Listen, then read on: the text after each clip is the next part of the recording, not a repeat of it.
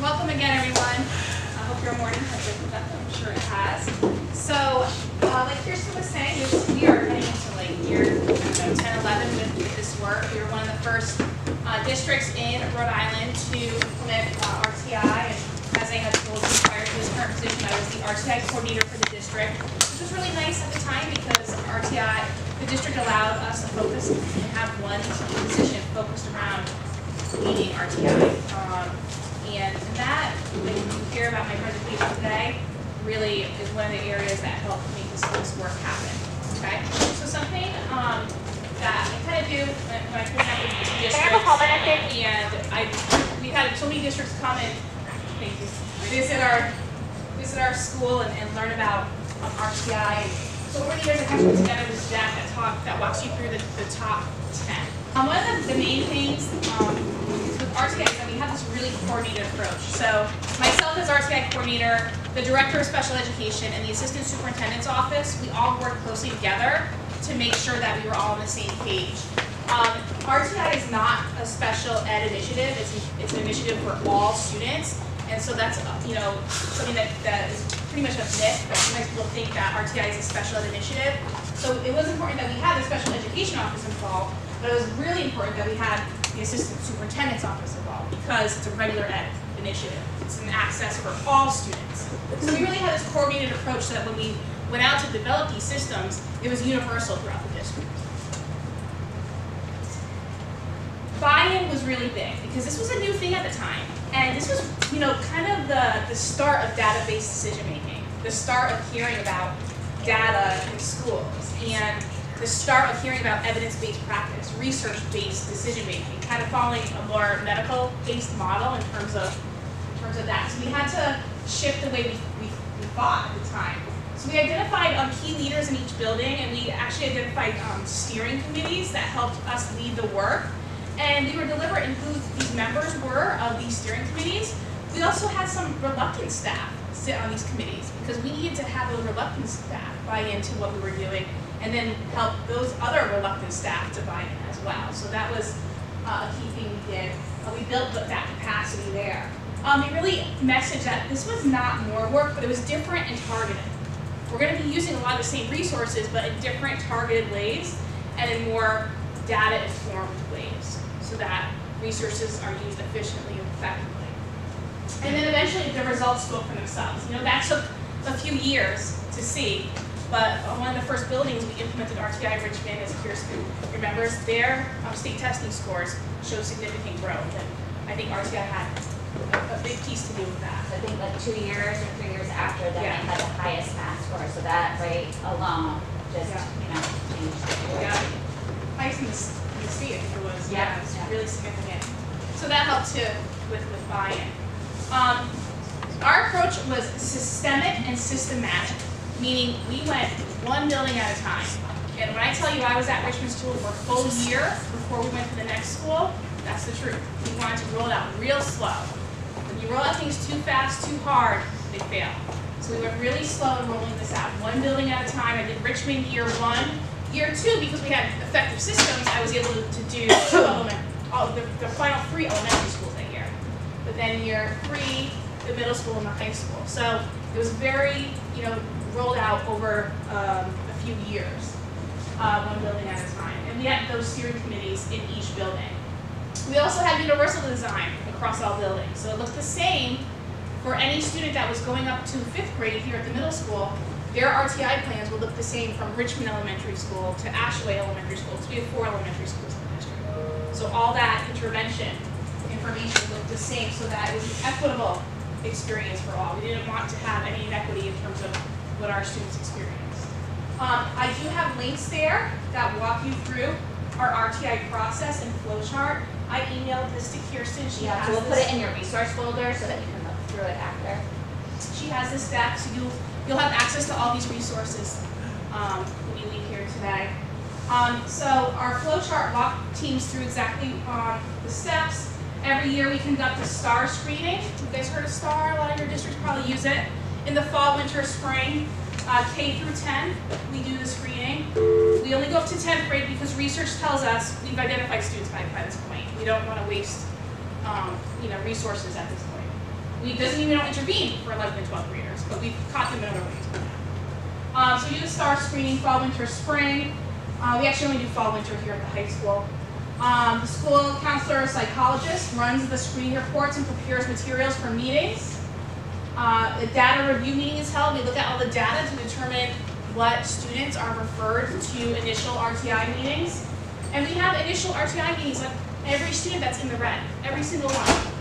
Because even though we might know their behavior problem, we don't want to talk about that. We want to talk about that academically. We want to make sure that we're truly identifying those students. And sometimes we might not refer a student because we think it's the behavior getting away when it's truly the source is more academic in nature. Any student who has special education services may not get referred. For example, if they show up in their red in reading, but they have an IEP for reading, the IEP is a more intensive service, okay? But any student who's in the red automatically gets referred, and we also go into the yellow. So we typically go 20 into any student below the 25th percentile is like a good number to look at. And all those students are referred to the RTI team, and we have an initial meeting for every student. Now, when we first started, those initial meetings were long. Like, Kirsten remembers, like, it'd be like an hour-long meeting for each student. Now we're at, like, 6 minutes max, maybe, because we've developed efficient systems. We know how to have meetings. We know how to look at data quickly. We have our intervention menus to pull from. We know what interventions are our go-to. So we have that process down. So we develop an RTI plan at that meeting, and then we meet again about 7 weeks later to review the students' progress. We devote RTI meeting days, and I'll talk to you guys about that. But each building has their own RTI meeting days. When we first rolled out RTI, each building had like these 10 steps on what to follow for an initial meeting and a progress review meeting. So each team was following the same structured process in terms of what questions to ask for making intervention design decisions. I was just going to add, in terms of the efficiencies, one of the things that we developed over the last 4 years, and obviously I give Andrea all the credit for it, is one of the key efficiencies was having our specialists meet with departments, math and English, social studies if necessary, in their CPT time and bring the takeaways related to concerns about students or gaps about students to the meeting. Then we didn't have to pull teachers out of classrooms at odd hours when we were having our meetings, and we ensured that we heard all the relevant stakeholder voices in terms of the people who were invested in that student in a much more efficient way. Those efficient systems have really helped us streamline the process for sure. Another big piece to why RTI is successful is tons of research went into this work. Like I said, it was new at the time, so we've already even changed screening tools. We used to use AimsWeb. We've heard of AimsWeb in the past. We feel like new tools have come out like STAR, and we love AimsWeb. Thank you, AimsWeb, for all the work you did for us. But we moved on to other systems that work better now. We did a lot of research around evidence-based interventions, created menus for the district, progress monitoring tools. Based on specific deficit areas. So lots and lots of research. RTI Action Network is a great resource. They're included on the slide. Like I said, each building has a core team. We always have an administrator present just to hold teachers accountable to bringing data to the table or making sure those pre-meetings are held.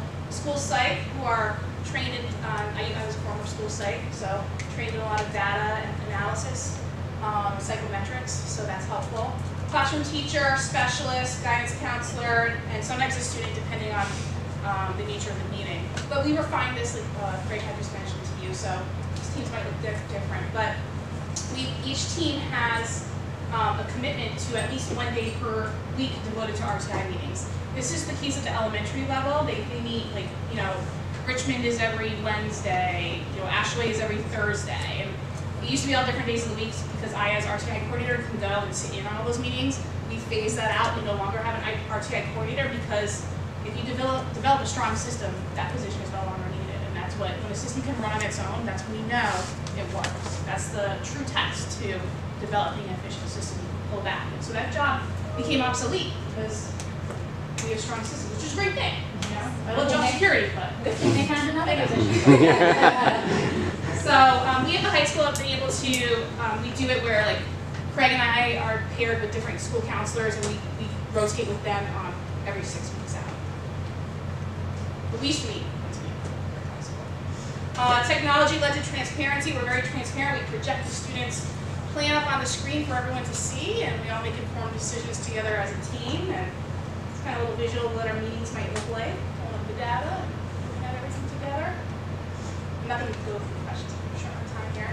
But we have really strong data systems. We have them at the student, classroom, building, and district level. When I was RTI coordinator, made spreadsheets for each building to track all their RTI plans, what type of what area of intervention, reading, math, writing, social, emotional, whether it's a tier 2 or tier 3 intervention, whether who the teacher is, whether they were referred to special ed eventually, and whether they were found eligible. That's really helpful data to collect at the district level. And that data showed us that our special ed referrals were becoming more accurate because we were identifying students who really needed special ed services, and that was really validating to see. So we collect this from the student level to district level data, which is really nice for the firms that work. We also have a really clear RTI to special education referral process. There's a checklist that's linked there below. I'm not going to walk you through everything, but that's one of the hardest decisions to make. I used to be an assistant director of special ed. I sit at these meetings as assistant principal, and sometimes I'm like, man, I don't know if this is the right time to refer the student. Because you're like, am I referring too early? Have we done enough intervening? So that checklist walks us through that. Some of the big things is have we tried a couple interventions? Has the student been there? If they've been absent, guess what? I'm not referring because they haven't been exposed to their intervention. Have we at least tried the most intense intervention at the tier 3 level? And they were counting on the specialist, and that is what took over time for the teacher to feel really empowered that they had what they needed to really personalize the learning for the student and provide the intervention. Yeah. And so we create even systems in the classroom like around tier 2. So if it was tier 2, it was given in the classroom by the teacher and what that looked like, but it shifted the responsibility over time. And that is when the teachers, like their beliefs started to change about what was possible because that's when their efficacy, they could start to see, all right, when I do this, this is the outcome. But every time they wanted to push it, they thought someone else needed to come in and do the work. And so that was a lot of where the transformation happened. And so now you're able to make those quick decisions, they're able to work together because they've seen the fruits of their labor over 10 years. And for those tier 2 students, the specialist acts as more like a consultant to go in and provide some modeling for what the intervention might look like in the classroom setting, give that support to the teacher. But yeah, we're really excited about this work. We're constantly tweaking things as we go along, for sure. I did share with you a bunch of resources here on this last slide. You have all of our flow charts. Social emotional, we've done some changes there as well. We have a new referral process for social emotional needs, or a referral packet that pretty much asks classroom teachers what have you tried in terms of tier 2 supports, and we list a lot of tier 1, tier 2 type interventions that they can do within the classroom setting. We do a lot of work with self-regulation in our health classes. I don't know if you guys have heard of the zones of regulation. It's a strong program that's empirically supported. We've adapted it to fit secondary level, which we're really excited about. Because of the elementary level, there's cartoons and colors, and we still have the colors here because students relate to that, but we've made it more age appropriate. So we want to make sure we're reinforcing that language at the tier 1 level before we're referring to RTI, but we have a pretty robust social emotional process. And you'll see our paperwork. You'll see what our initial RTI forms look like. They're all 1 pages that the team completes at the meeting. And then these are the protocols I was telling you about. These used to be blown up in every huge boards in every meeting room that walk the team through the steps, but now it's so ingrained within us we don't need to anymore. And then I also gave you guys here a list of great resources that we use to our interventions and whatnot. It's a lot, but it's broken down by academic areas, what have you. So I just had a question. What happens if we do a process to recognize that it's not a tier 2 or 3, it's a tier 1 support for the teacher that needs it? Yep. What are those? That's a great question. It's a really good question. So that's when we might need to have, Craig or I need to have a conversation with the teacher about the need to, maybe modify instruction. Like if there's multiple students from one class who are showing some significant needs. Maybe there needs to be more differentiated instruction taking place, more flexible grouping, and that might need to be an individual conversation we have with the teacher. A lot of data supports that.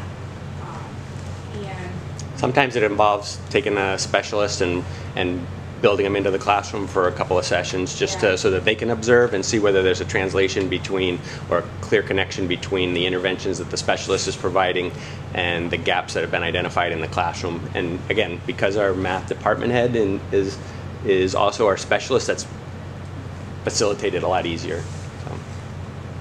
So I guess my question is, I understand that your demographics might look different than products, so I wanted to know, what does your RTI process look like for your English language learners? we do have an ELL coordinator, and there are times if we have a student an ELL student who shows up as flag based on the screen, we might invite him to the meeting to help us inform our decision making. Is this truly a reading deficit, or is it a language barrier? And we have that open conversation to determine which intervention.